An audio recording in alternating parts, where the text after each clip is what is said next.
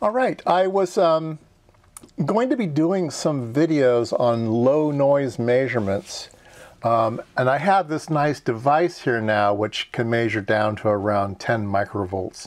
And I wanted to look at some circuits and stuff at low signal levels. And I ran into a bunch of problems. First was I was getting too much noise because of the lighting in my garage. I've talked about it before. I have this LED lighting and it's noisy, and yes, I've tried to filter it, and yes, I've tried to do a bunch of other things, and I just can't get rid of it. So when it gets time to, like when I play with ham radio, I have to turn the lights out and just use tungsten lighting or fluorescent lighting, whatever. But so first of all, I needed to turn the lights off. Okay, that got me a little ways there, but it was still too much noise. Then I said, okay, I need to not use a power supply. That was introducing too much noise. I needed to use battery powered. So I went to battery powered. Still had too much noise, even with just battery powered, because just stuff in the air. And then I said, okay, well, I can't use oscilloscope probes because they have these ground leads. Okay, so maybe I'll need to have hardwired coaxes and stuff. Okay, fine. And then I said, well, still not getting there. So then I built myself a Faraday cage, okay? And so I got some Tupperware and some aluminum foil, and I put that together, and guess what? Too much noise. And I discovered that I wasn't getting a perfect seal all the way around the box. So the metal wasn't making contact everywhere. And what happened was the top of the box started acting as an antenna. It would pick up noise and then retransmit it into the box. And so that wasn't going to work. And it dawned on me that maybe I should do a video on people who wear aluminum foil hats or tin foil hats. Because this actually makes it worse. If this is the hat and this is your brain, putting the hat on, this actually acts as an antenna. And I thought that would make a great video. And I asked my friend if he'd ever heard about it. And he goes, well, there's this paper. So these guys at MIT, it did that, and they did a whole study on it. And indeed, your tinfoil hat makes things worse. So yeah, don't wear your tinfoil hat. All right. So a couple days ago, I was having lunch with my friend, and he came with a shopping bag, and he gave me these things. These are wonderful. So yeah, I gave me a bunch of them. So these are boxes, and he gave me 1, 2, 3, 4, 5 boxes. The little ones here haven't even had their wrapping taken off of them. So there's a box and there's a lid, and then there's some holes you can get things in and out of, and there's a little window here. These were taken from a project that he did at work, and then they no longer needed these. And the project fit in this hole. So they built a device, and then they shoved it in the hole, and then they could measure things in here.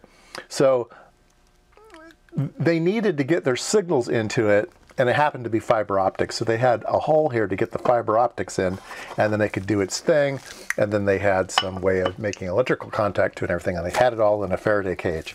So that's pretty cool. So I got 2 of those. Then they gave some bigger ones. So this one, need to find the right size Allen wrench here. All right, so this box has an interesting routing here. I don't know why they did that. And then this box, I don't know how this box is constructed.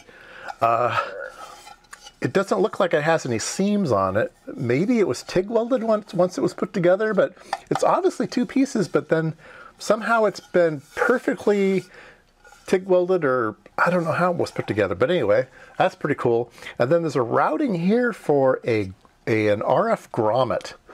And let me open up another box here, because I can show you what the RF grommet looks like. All right, so here's a box, and it has the RF grommet in here. Now this is kind of like a foam material with some metal, I don't know, some metal on it somehow, the metal threads. And then when you close the box down, it smushes onto this here, and it's like a zebra connector, and it hooks it all together. And then inside, so this is obviously like second revision, because it's kind of the same construction as the other one I just showed you. Somehow it was TIG welded together, and then yeah, I don't know how that works. And then it was gold plated. Oh yeah, even fancier. It got gold plated to have perfect conductivity. So wow, really, really nice. And then they put some SMA, some feed through SMA connectors on it, and yeah, so that is super cool. Got some Scotch tape I have to get rid of, but yeah, here's labeled SCL SDA, so they had some kind of serial clock and serial data coming out of the thing. So obviously, if it was fiber optics, they probably have fiber coming in, then digital signals coming in and out the other side. And then there's this box. All right, so this is another way to do RF grommeting. This one has these little, a little milled trench here, and then a tiny little, almost looks like a rubber band, but again, it has metal threads in it, and probably RF material or something for it. But anyway, you can lay this rope in this groove, and that acts as a as a gasket as well. This one was pretty cool because this one had a fan in it. It hadn't been used yet. It looked as though, because there's some holes drilled in here that the fan can bring in air, and then some holes over on this side to get airflow inside of the box. Even a leftover semi-rigid SMA, and then again feed through SMA connectors. So this is a pretty cool box. Again, this one's gold plated as well. Now this one doesn't have to be TIG welded together or anything. It's just milled out from the top. And so if I was going to make one at home, this is how I would do it. But yeah, there you go. Need to find some sourcing for this RF grommet. That's kind of cool. Anyway, so I got all that stuff. And then you also gave me, well, here's some more of that rubber grommet stuff that has the conductive stuff in it. And he gave me a sheet of, or inside one of the boxes, I think, is this stuff. Now this stuff I've never had my hands on before, and I want to play with it. This is double or single sticky, so it there's a layer here, and you can peel it off, and then this stuff has sticky contact on the bottom. But it's like rubber ferrite. It's like rubber with ferrite impregnated in it, and then you can cut off a little piece, and then you can like glue it on top of a part, and it adds like a ferrite bead on top of the part to kill some RF.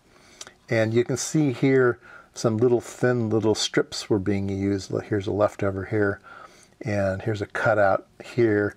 So yeah, oh, here's a little bit on the bottom here too. Can I peel that off? Yeah, just to show you. Oops. Oh, where did it go? Here it is. Yeah, so it's still got a lot of sticky on one side, self-adhesive. Anyway, so that will be, oops, sticking to my thumb. Yeah, there we go. Stick it on a part. So this will be fun to play with too. What does it say? GOS? I don't know. I don't know. I don't know what that stands. It's a number 505? Maybe that's 505? I don't know. Anybody knows, let me know what this stuff is. I get a data sheet for it. Anyway, this is going to be great. I'll be able to actually do some Faraday cage type of stuff without having to build a big one, and be able to get some signals in and out and see if we can't measure some low noise signals.